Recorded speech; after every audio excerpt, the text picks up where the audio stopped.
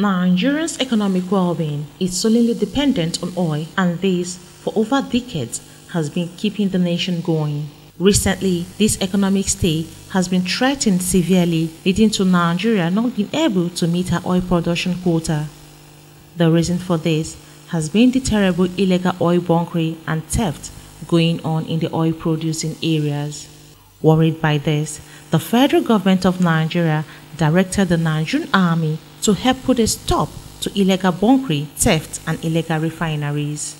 Illegal oil bunkering and illegal oil refineries not only causes economic losses to Nigeria, but also causes serious damages to the environment, as can be seen when Security Watch Africa crew visited some locations in Rivers and Bayelsa states used for illegal refineries activities. So what they do is that they will put it in this sack and then they will walk. Transport. Yes, and then go and load it in vehicles or, other forms of transport. That's the first point from the illegal connection. From the illegal connection to that tank that you are seeing, some of them have capacity of about 33,000 liters. Then from there, they will lay pipes. You can see one pipe there, like antenna. That is the process of the cooking. From there, it goes into the open surface tank there. I have a bucket full of crude oil. Can you believe that? This is the crude oil that produces 90% of Nigerian resources being wasted. At the headquarters of Nigerian Army 6th Division in Port Harcourt, the General Officer Commanding and Land Component Commander of Operation Delta Safe, Major General Olufemi Oloyede, speaks on their mandate and operations so far. Well, I must tell you that it's a very complex situation, and based on the seriousness, it has attracted, a lot of attention from the federal government up to the defense headquarters, down to the service headquarters, which includes the army headquarters. It's a big fight, and we've taken up the guns, and with the support of the Chief of Defense Staff and the Chief of Army Staff, we've done a lot. In the last 3 months, several operations have been conducted. We've seized over 200 tankers and boats that were used for illegal oil bunkering, and these have been handled. Normally we forward same to the EFCC, for prosecution, and that's still ongoing. Then, as I speak with you now, we have special operations being conducted in the general area of Iba and Rumikwe, which are very notorious for illegal bunkering operations within River State.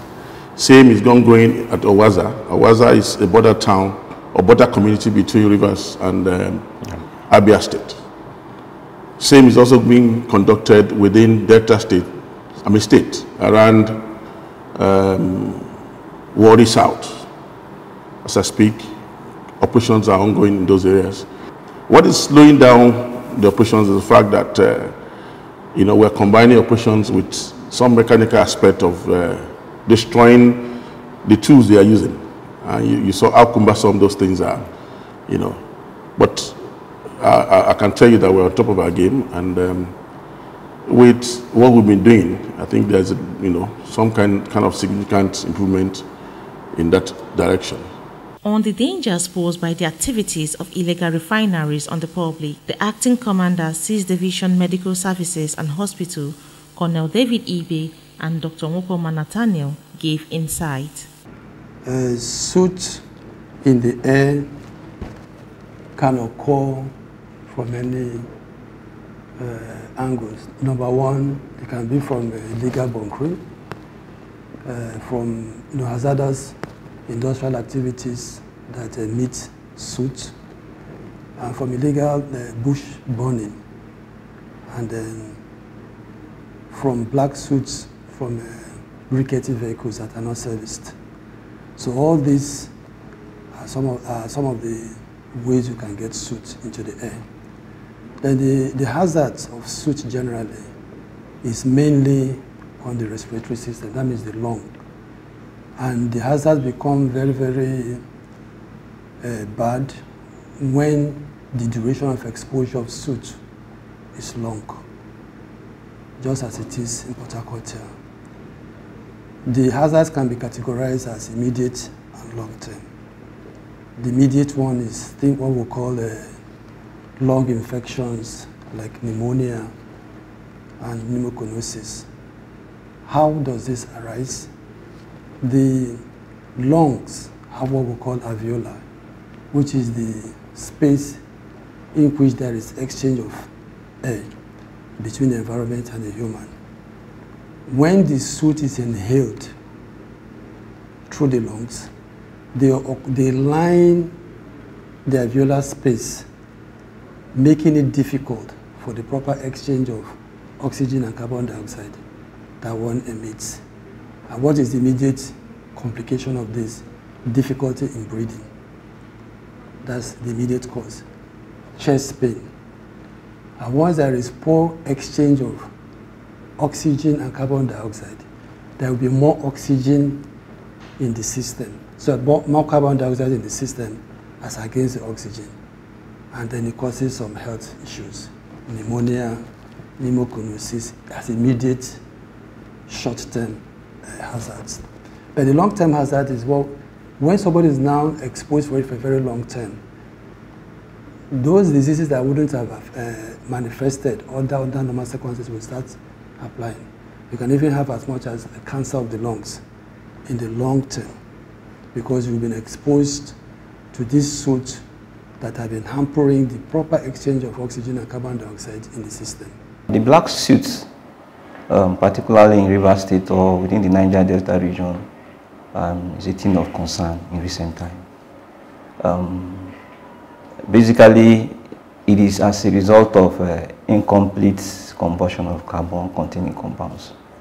Vis-a-vis in this area, it's as a result of illegal refining product and the likes of them. In other words, it's from illegal refineries that we have within the Niger Delta region or in Port Harcourt region, so to say. And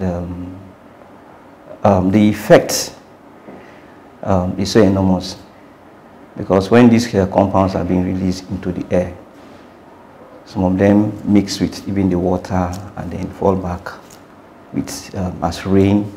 And in other words, there will be problem with the effects can be from water and from our drinking water being polluted, and also from the air we breathe in, even from the livestock within we're fishermen in River State or in the Niger Delta region. So even the waters, the riverine areas, the water from our rivers and all that are being polluted. And so even the fishes there and the livestock there are also being affected.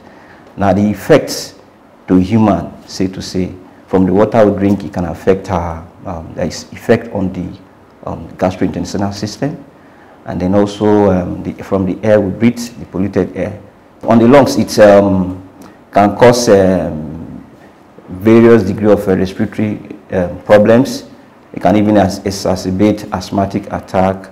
Over time, it can even lead to cancer of the lungs, and then what have you, and the likes of them. And then again, like I said, it can also from the water, from our fish, from the fish in our environment. When the fish are being polluted, it can also affect the general body system. In fulfilling its mandate of protecting Nigeria's territorial integrity and aid civil authorities, the Nigerian Army has given directives and provided platforms for its personnel to effectively discharge its responsibilities in protecting national oil assets and infrastructures through various land component sectors of Operation Delta Safe. Shirley Daniels, reporting for Security Watch Africa.